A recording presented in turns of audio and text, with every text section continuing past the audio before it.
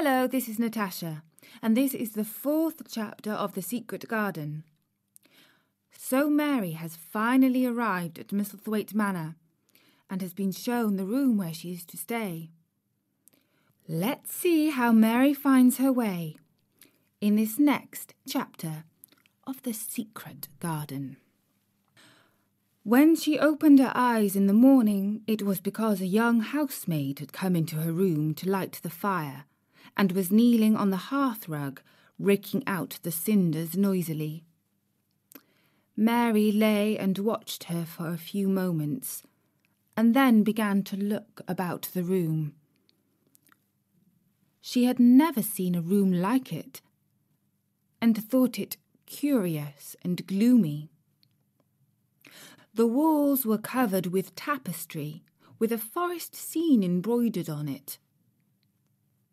There were fantastically dressed people under the trees, and in the distance there was a glimpse of the turrets of a castle.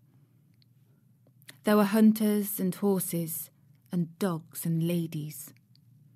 Mary felt as if she were in the forest with them. Out of a deep window she could see a great climbing stretch of land, which seemed to have no trees on it, and to look rather like an endless, dull, purplish sea. "What is that?" she said, pointing out of the window.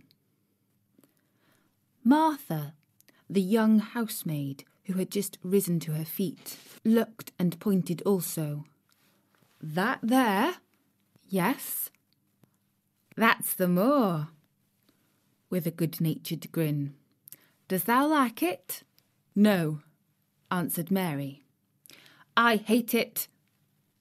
"That's because thou're not used to it," Martha said, going back to her hearth.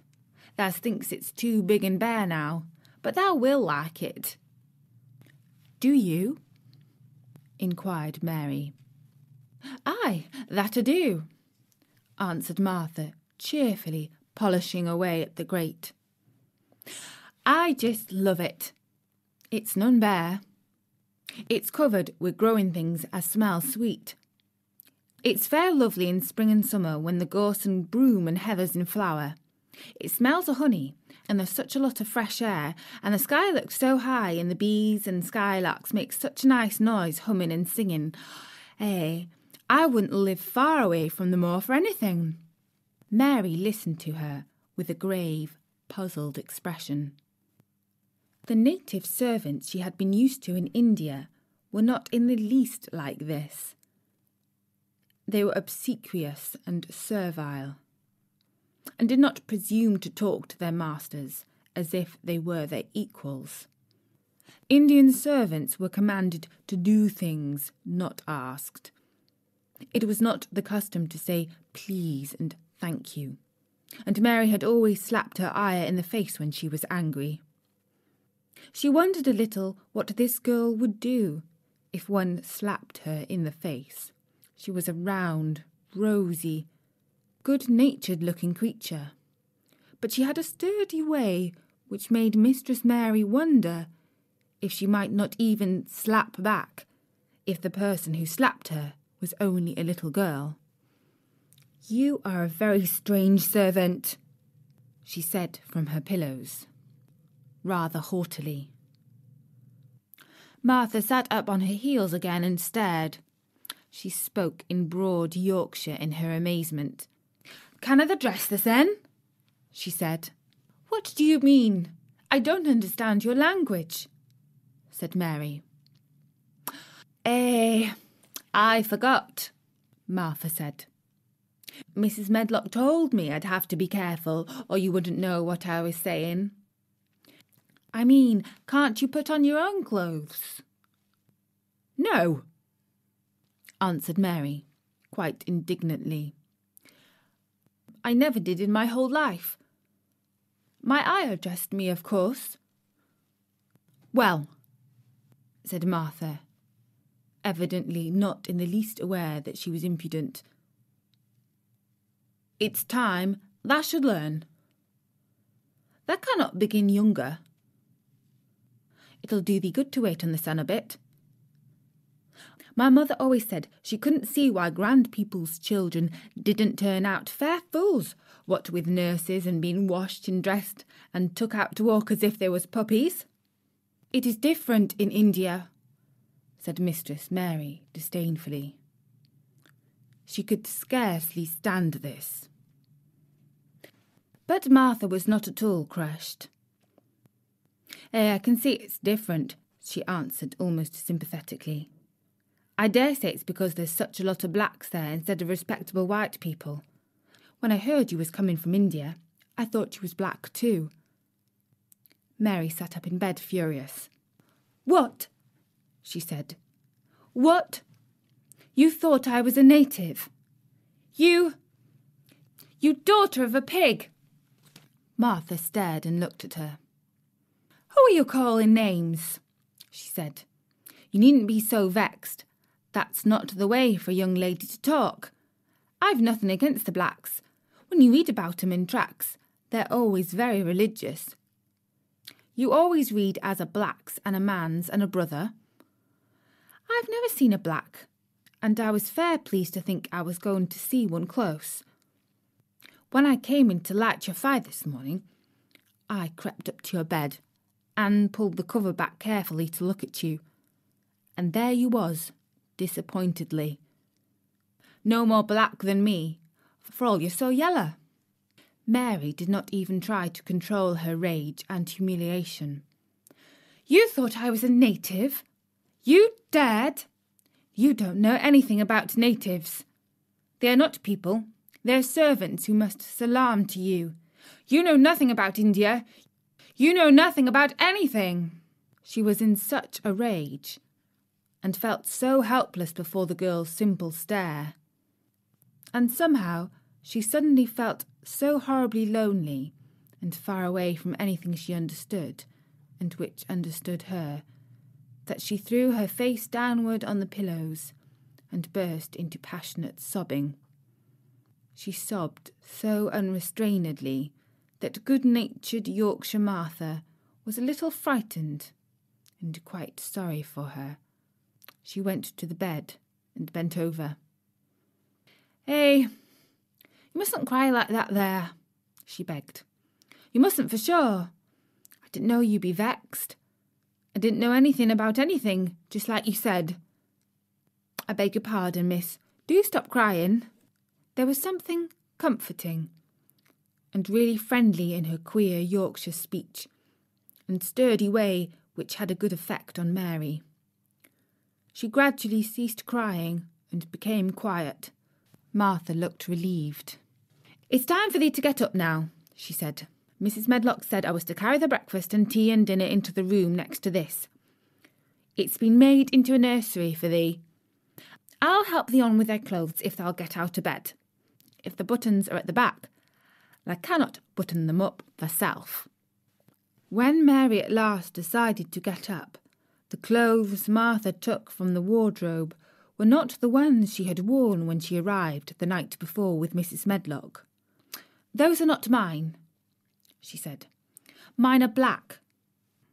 She looked the thick white wool coat and dress over, and added with cool approval, Those are nicer than mine. Those the ones thou must put on, Martha answered. Mr. Craven's ordered Mrs. Medlock to get 'em in London. He said, I won't have a child dressed in black wandering about like a lost soul. It'd make the place sadder than it is. Put colour on her. Mother said she knew what he meant. Mother always knows what a body means. She doesn't hold with black herself. I hate black things, said Mary. The dressing process was one which taught them both something. Martha had buttoned up her little sisters and brothers, but she had never seen a child who stood still and waited for another person to do things for her, as if she had neither hands nor feet of her own. Why doesn't thou put on their own shoes? She said, when Mary quietly held out her foot. My ayah did it, answered Mary, staring. It was the custom. She said that very often. It was the custom. The native servants were always saying it. If one told them to do a thing their ancestors had not done for 1,000 years, they gazed at one mildly and said, "It is not the custom." And one knew that was the end of the matter. It had not been the custom that Mistress Mary should do anything but stand and allow herself to be dressed like a doll. But before she was ready for breakfast, she began to suspect that her life at Misselthwaite Manor would end by teaching her a number of things quite new to her, such as putting on her own shoes and stockings and picking up things she let fall. If Martha had been a well-trained, fine young lady's maid, she would have been more subservient and respectful, and would have known that it was her business to brush hair and button boots and pick things up and lay them away. She was, however, only an untrained Yorkshire rustic who had been brought up in a moorland cottage with a swarm of little brothers and sisters who had never dreamed of doing anything but waiting on themselves and on the younger ones who were either babies in arms or just learning to totter about and tumble over things. If Mary Lennox had been a child who was ready to be amused, she would perhaps have laughed at Martha's readiness to talk. But Mary only listened to her coldly and wondered at her freedom of manner. At first she was not at all interested, but gradually, as the girl rattled on in her good-tempered, homely way, Mary began to notice what she was saying. "Eh, you should see 'em all," she said. "There's 12 of us, and my father only gets 16 shillin' a week. I can tell you my mother's put to it to get porridge for 'em all. They tumble about on the moor and play there all day, and mother says the air of the moor fattens 'em. She says she believes they eat the grass same as the wild ponies do. Our Dickon, he's only 12 years old, and he's got a young pony he calls his own." "Where did he get it?" asked Mary. "He found it on the moor with its mother when it was a little one, and he began to make friends with it and give it bits of bread and pluck young grass for it. And it got to like him so, it follows him about and it lets him get on its back. Dickon's a kind lad, and animals likes him." Mary had never possessed an animal pet of her own, and had always thought she would like one. So she began to feel a slight interest in Dickon. And as she had never been interested in anyone but herself, it was the dawning of a healthy sentiment. When she went further into the room which had been made into a nursery for herself, she found that it was rather like the one she had slept in. It was not a child's room, but a grown-up person's room, with gloomy old pictures on the walls and heavy old oak chairs. A table in the centre was set with a good substantial breakfast. But she had always had a very small appetite, and she looked with something more than indifference at the first plate Martha set before her. "I don't want it," she said. "Thou doesn't want that porridge?" Martha exclaimed incredulously. "No. Thou doesn't know how good it is. Put a bit of treacle on it, or a bit of sugar." "I don't want it." "Eh," said Martha. "I can't abide to see good victuals go to waste. If our children was at this table, they'd clean it bare in 5 minutes. "Why?" said Mary coldly. "Why?" echoed Martha. "Because they scarce had their stomachs full in their lives. They're as hungry as young hawks and foxes."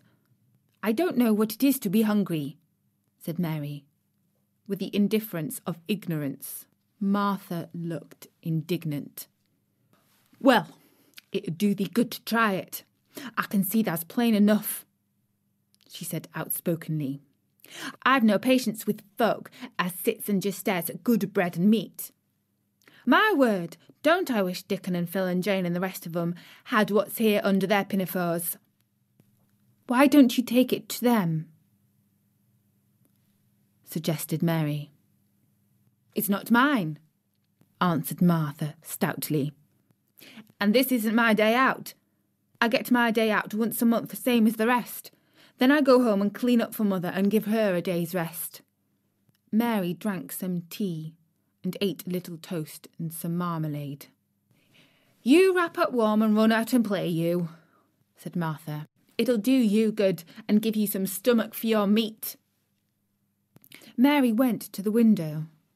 There were gardens and paths and big trees, but everything looked dull and wintry. "Out?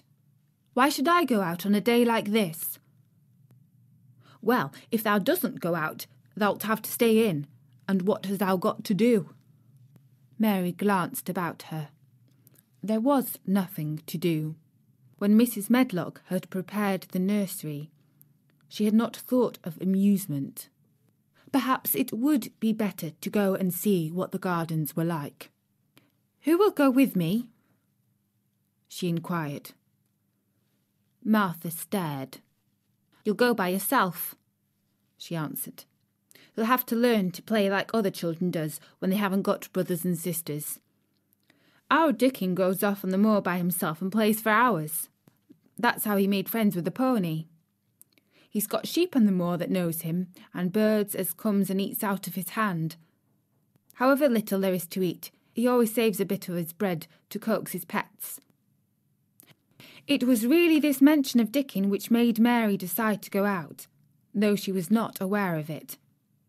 There would be birds outside, though. There would not be ponies or sheep. They would be different from the birds in India, and it might amuse her to look at them. Martha found her coat and hat for her, and a pair of stout little boots, and she showed her her way downstairs. "If thou dost go that way, thou come to the gardens," she said, pointing to a gate in a wall of shrubbery. "There's a lot of flowers in summer-time, but there's nothing blooming now." She seemed to hesitate a second before she added, "One of the gardens is locked up. No one has been in it for 10 years. "Why?" asked Mary, in spite of herself. Here was another locked door, added to the 100 in the strange house. "Mr. Craven had it shut when his wife died so sudden. He won't let no one go inside. It was her garden. He locked the door and dug a hole and buried the key. There's Mrs. Medlock's bell ringing. I must run." After she was gone, Mary turned down the walk which led to the door in the shrubbery. She could not help thinking about the garden which no one had been into for 10 years. She wondered what it would look like and whether there were any flowers still alive in it. When she had passed through the shrubbery gate, she found herself in great gardens with wide lawns and winding walks with clipped borders. There were trees and flower beds and evergreens clipped into strange shapes, and a large pool with an old grey fountain in its midst. But the flower beds were bare and wintry, and the fountain was not playing.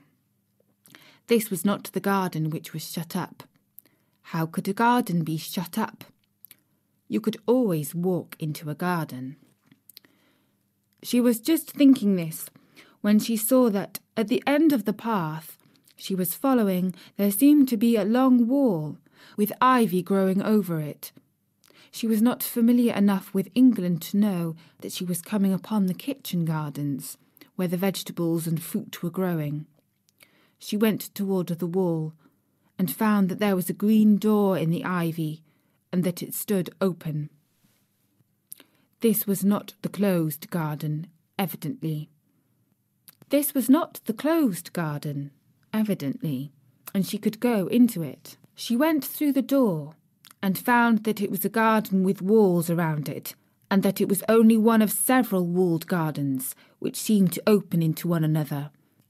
She saw another open green door, revealing bushes and pathways between beds containing winter vegetables. Fruit trees were trained flat against the wall, and over some of the beds there were glass frames. The place was bare and ugly enough, Mary thought, as she stood and stared about her. It might be nicer in summer when things were green, but there was nothing pretty about it now. Presently, an old man with a spade over his shoulder walked through the door leading from the second garden. He looked startled when he saw Mary, and then touched his cap. He had a surly old face, and did not seem at all pleased to see her. But then she was displeased with his garden, and wore her quite contrary expression, and certainly did not seem at all pleased to see him. "What is this place?" she asked. "One of the kitchen gardens," he answered. "What is that?" said Mary, pointing through the other green door. "Another of them." Shortly. "There's another on the other side of the wall, and there's the orchard the other side o' that." "Can I go in them?" asked Mary. "If thou likes. There's naught to see." Mary made no response. She went down the path and through the second green door. There she found more walls and winter vegetables and glass frames. But in the second wall there was another green door, and it was not open. Perhaps it led into the garden, which no one had seen. "If there's likes, but there's naught to see." Mary made no response. She went down the path and through the second green door. There she found more walls and winter vegetables and glass frames. But in the second wall there was another green door, and it was not open. Perhaps it led into the garden, which no one had seen for 10 years. As she was not at all a timid child, and always did what she wanted to do, Mary went into the green door and turned the handle. She hoped the door would not open, because she wanted to be sure she had found the mysterious garden. But it did open quite easily, and she walked through it, and found herself in an orchard. There were walls all round it also, and trees trained against them, and there were bare fruit trees growing in the winter-browned grass. But there was no green door to be seen anywhere. Mary looked for it, and yet, when she had entered the upper end of the garden, she had noticed that the wall did not seem to end with the orchard, but to extend beyond it, as if it enclosed a place at the other side. She could see the tops of the trees above the walls. And when she stood still, she saw a bird with a bright red breast sitting on the topmost branch of one of them, and suddenly he burst into his winter song, almost as if he had caught sight of her, and he was calling to her.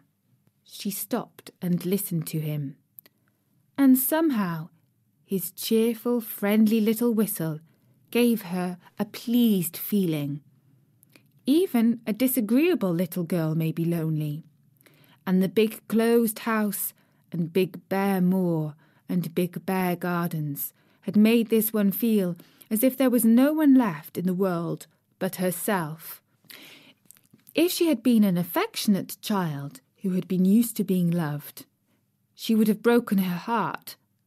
But even though she was Mistress Mary quite contrary, she was desolate, and the bright-breasted little bird brought a look into her sour little face, which was almost a smile. She listened to him until he flew away. He was not like an Indian bird, and she liked him and wondered if she should ever see him again. Perhaps he lived in the mysterious garden and knew all about it. Perhaps it was because she had nothing whatever to do that she thought so much of the deserted garden. She was curious about it and wanted to see what it was like. Why had Mr. Archibald Craven buried the key? If he had liked his wife so much, why did he hate her garden? She wondered if she would ever see him, but she knew that if she did, she should not like him, and he would not like her, and that she should only stand and stare at him and say nothing. though she should be wanting dreadfully to ask him why he had done such a queer thing. People never like me, and I never like people, she thought, and I can never talk as the Crawford children could. They were always talking and laughing and making noises. She thought of the robin and of the way he seemed to sing his song at her. And as she remembered the tree-top he perched on, she stopped rather suddenly on the path. I believe that tree was in the secret garden. I feel sure it was, she said. There was a wall around the place, and there was no door. She walked back into the first kitchen garden she had entered and found the old man digging there. She went and stood beside him and watched him a few moments in her cold little way. He took no notice of her, and so at last she spoke to him. I have been into other gardens, she said. There was nothing to prevent thee, he answered crustily.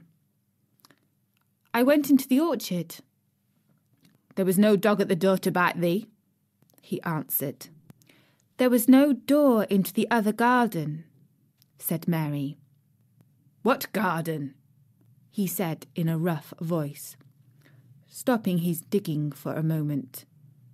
The one on the other side of the wall, answered Mistress Mary. There are trees there. I saw the tops of them.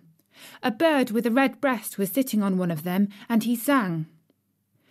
To her surprise, the surly old weather-beaten face actually changed its expression. A slow smile spread over it, and the gardener looked quite different. It made her think that it was curious how much nicer a person looked when he smiled. She had not thought of it before. He turned about to the orchid side of his garden and began to whistle a low, soft whistle. She could not understand how such a surly man could make such a coaxing sound. Almost the next moment, a wonderful thing happened. She heard a soft little rushing flight through the air, and it was the bird with the red breast flying to them. And he actually alighted on the big clod of earth quite near to the gardener's foot. Here he is, chuckled the old man. And then he spoke to the bird, as if he were speaking to a child. Where's thou been, that cheeky little beggar? He said. I've not seen thee before today. Has thou begun thy courting, this early in the season? Thou'rt too forrard. The bird put his tiny head on one side and looked up at him with his soft bright eye, which was like a black dewdrop. He seemed quite familiar, and not the least afraid. He hopped about and pecked the earth briskly, looking for seeds and insects. It actually gave Mary a queer feeling in her heart, because he was so pretty and cheerful, and seemed so like a person. He had a tiny plump body and a delicate beak, and slender legs. Will he always come when you call him? She asked, almost in a whisper. Aye, that he will. I've known him ever since he was a fledgling. He came out of the nest in the garden, and when first he flew over the wall, he was too weak to fly back for a few days, and we got friendly. When he went over the wall again, and the rest of the brood was gone, and he was lonely, and he came back to me. What kind of a bird is he? Mary asked. Doesn't thou know? He's a robin redbreast, and they're the friendliest, curious birds alive. They're almost as friendly as dogs, if you know how to get on with them. Watch him pecking about there and looking round at us now and again. He knows we're talking about him. It was the queerest thing in the world to see the old fellow. He looked at the plump little scarlet waistcoated bird, as if he were both proud and fond of him. He's a conceited one, he chuckled. "He likes to hear folk talk about him. And curious, bless me. There never was his like for curiosity and meddling. He's always coming to see what I'm planting. He knows all the things Master Craven never troubles himself to find out. He's the head gardener, he is." The robin hopped about busily packing the soil, and now and then stopped and looked at them a little. Mary thought his black dewdrop eyes gazed at her with great curiosity. It really seemed as if he were finding out all about her. The queer feeling in her heart increased. "Where did the rest of the brood fly to?" she asked. "There's no knowing. The old ones turn 'em out of their nests and make 'em fly out, and they're scattered before you know it. This one was a knowing one, and he knew he was lonely." Mistress Mary went a step nearer to the robin and looked at him very hard. "I'm lonely," she said. She had not known before that this was one of the things which made her feel sour and cross. She seemed to find it out when the robin looked at her, and she looked at the robin.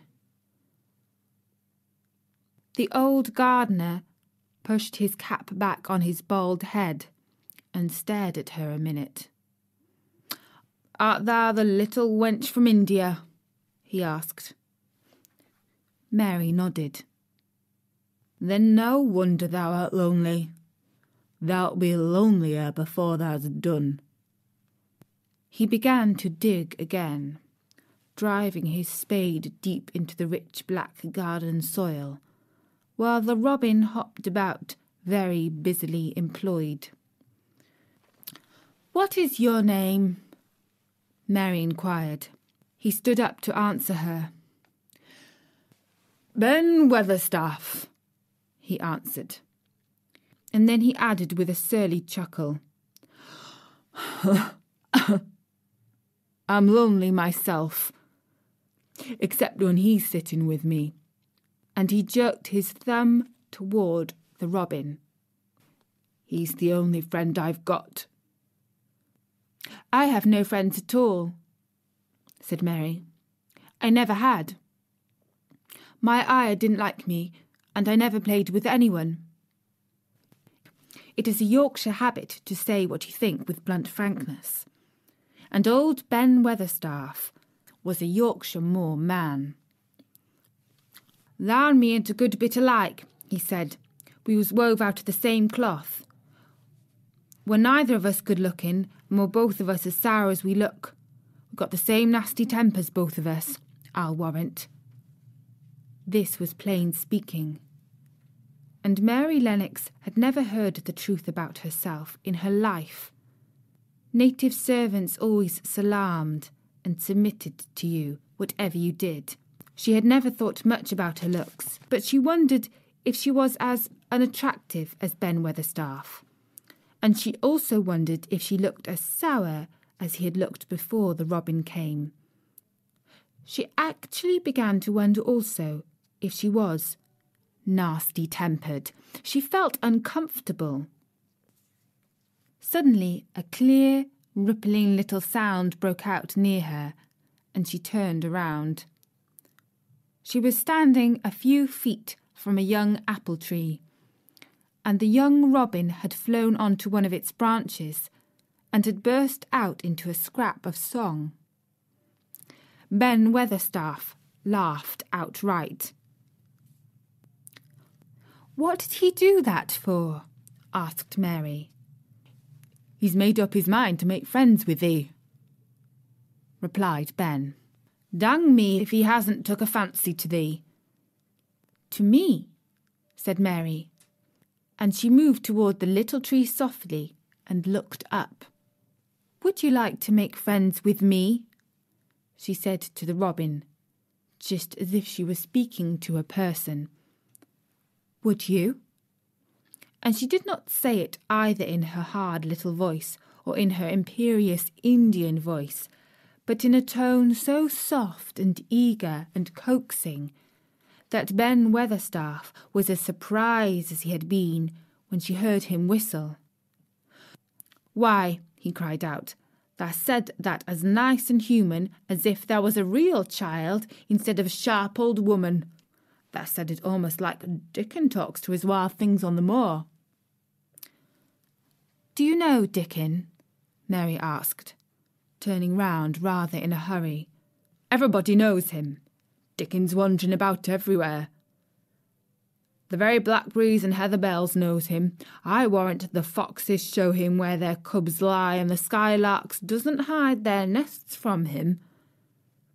Mary would have liked to ask some more questions. She was almost as curious about Dickon as she was about the deserted garden. But just that moment, the robin who had ended his song gave a little shake of his wings, spread them and flew away. He had made his visit and had other things to do. "He has flown over the wall!" Mary cried out, watching him. "He has flown into the orchard. He has flown across the other wall, into the garden where there is no door." "He lives there," said old Ben. "He came out of the egg there. If he's caught in, he's making up to some young madam of a robin that lives among the old rose trees there." "Rose trees?" said Mary. "Are there rose trees?" Ben Weatherstaff took up his spade again and began to dig. "There was 10 years ago," he mumbled. "I should like to see them," said Mary. "Where is the green door? There must be a door somewhere." Ben drove his spade deep and looked as uncompanionable as he had looked when she first saw him. "There was 10 years ago, but there isn't now." "No door!" cried Mary. "There must be." "None as anyone can find, and none as is anyone's business. Don't you be a meddlesome wench and poke your nose where it's no cause to go. Here, I must get on with my work. Get you gone and play you. I've no more time." And he actually stopped digging, threw his spade over his shoulder, and walked off, without even glancing at her or saying goodbye. And so Mary has discovered the wonders of the many gardens of Misselthwaite Manor. She has met the friendly robin and the gardener Ben Weatherstaff, who appears quite grumpy when asked why the door to the hidden garden doesn't open. Is there something he's keeping from Mary? Let's see how Mary gets on as she unravels the mystery behind the locked door at Misselthwaite Manor in the next chapter of The Secret Garden.